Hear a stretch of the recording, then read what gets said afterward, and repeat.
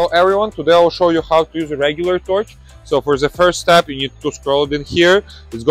Normally you go towards the clockwise, now you go opposite way. So you scroll it in. To make sure that it's go tight, use the wrench to tighten it up.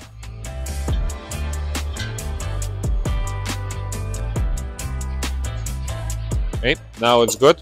So to start it, you need to fully open propane tank.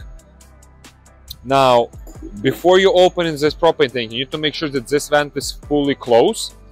Now, to start it up, you just open it up a little bit until you hear that the propane is coming. You can hear it in the video. And after that, you light it up. And after that, you can control the pressure here.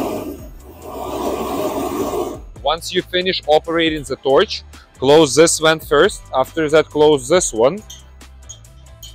Release all leftover propane. Close it again. And make sure that you never touch with actual torch the hose, otherwise it might get burned. Thank you very much.